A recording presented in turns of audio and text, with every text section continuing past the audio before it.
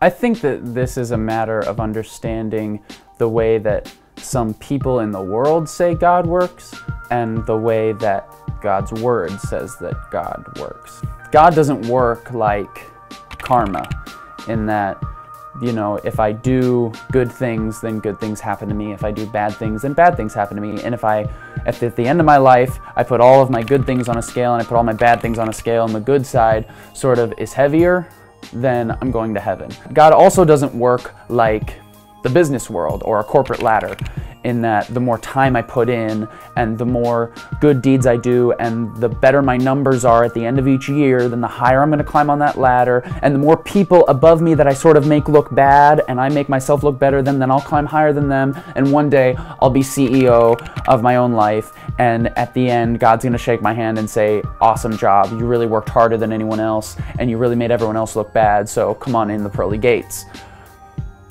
God doesn't work like that. God doesn't work like karma. God doesn't work like the business ladder. And I think a lot of the times that's sort of the picture that most people try and paint of getting into heaven. That's the picture that most people understand it as. But God's word says it very, very simply. And it's the most popular verse in the Bible. It says, John 3:16 says, "For God so loved the world that he gave his one and only Son, that whosoever believes in him shall not perish, but shall have eternal life." And in that verse, in those short words, it is expressed so clearly how God works.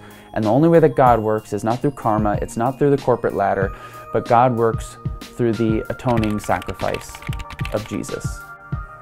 And for some people that sounds ridiculous, and for some people that sounds cheesy, but that's the truth of what God says in his word, that the only prerequisite for applying into heaven is to just realize the gift that he has given us, that gift of grace through the sacrifice of Jesus, and to accept it, and to believe in his Son. And that washes us from our sins. And that is the only qualification we need. No matter what we've done, no matter who we've been, that decision is considered enough. It is considered more than enough to qualify even the lowest of the low to enter through the gates of heaven. Before you go to heaven, though, you should keep asking us more questions using the hashtag AskAnima, or just comment below. Also, check out our other videos. They come out every single Friday. We'll see you next week.